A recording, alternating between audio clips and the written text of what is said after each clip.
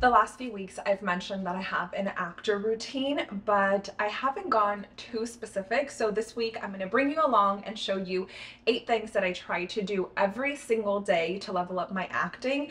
And for every task that I do, I will put a 15 to 45-minute timer to make sure that each task does not feel overwhelming. And also so I don't spend too much time doing one thing. And if you're also looking to create a routine or new habits, I really recommend this book, Atomic Habits. You've seen this book before. I think you should finally go read it.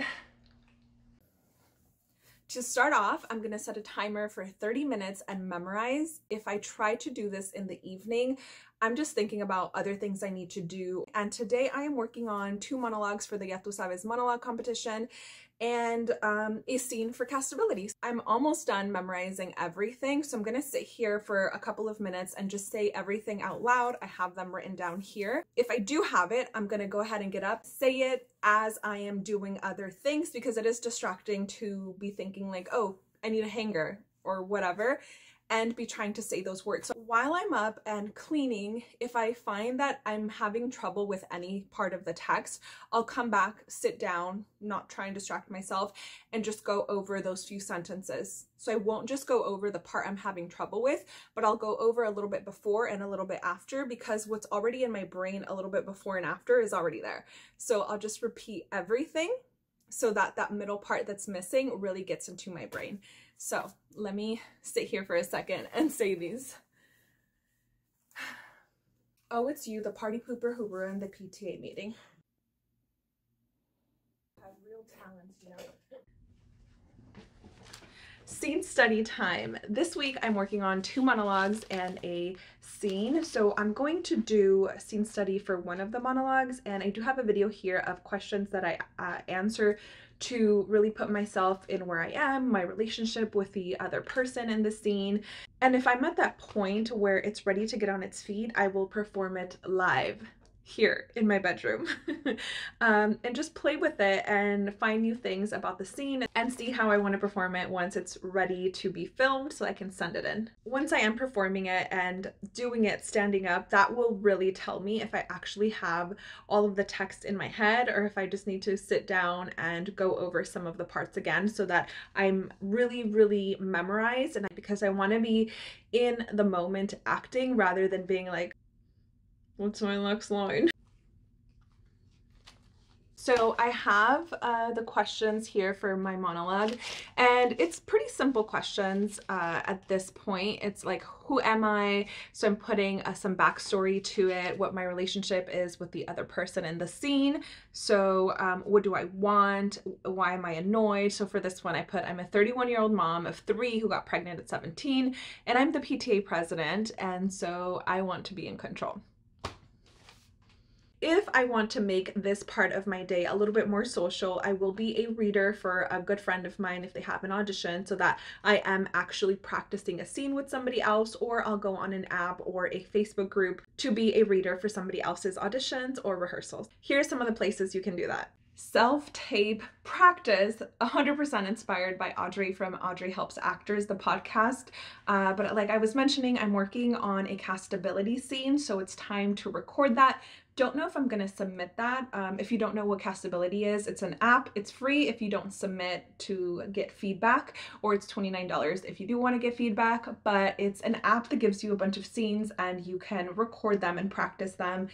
And they do have a reader recorded already if you want to use that, or have somebody read with you. You can also upload the scene.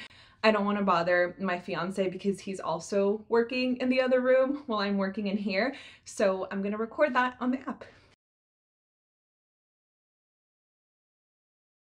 And one of the things that I love to do is industry research. So I'll set a 30-minute timer and go on deadline.com and just read about what shows are being canceled, what shows got renewed for how many seasons, and just different articles that they post on there.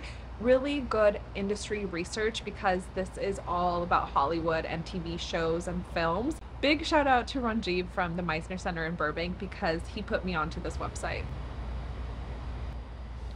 Another thing that requires very little effort is tracking people through IMDb Pro. You can literally click track and see what other things they are working on if you love a specific show. For example, right now I'm on a huge showrunner kick, so if there's a show that I love, I will look up the showrunner, track them, and then put them on a spreadsheet so that I can keep track on my own as well of what they're working on or what they have worked on.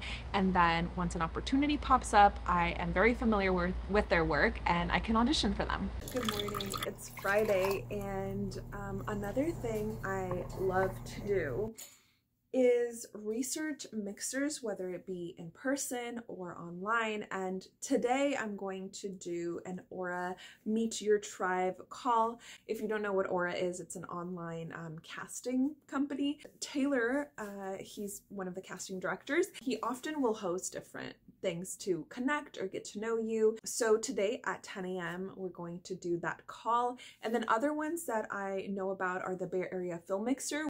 There's a bunch in LA in person. I know the Latinx Writers Meetup is one my friend told me about.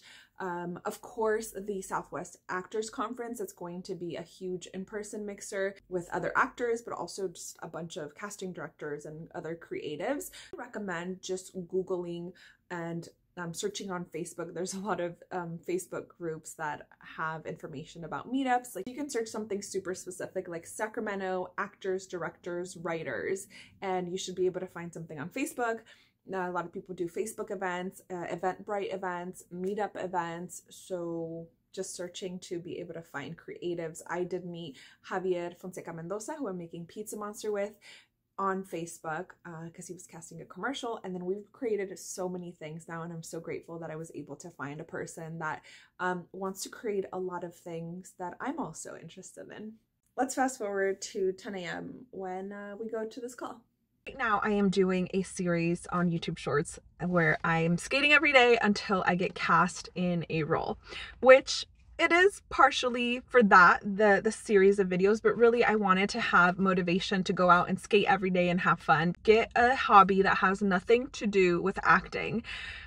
This will allow me to audition for films and commercials in the future because roller skating has become such a huge part of pop culture. Even if it wasn't gonna bring me, hopefully maybe, an opportunity for acting, I would still do it.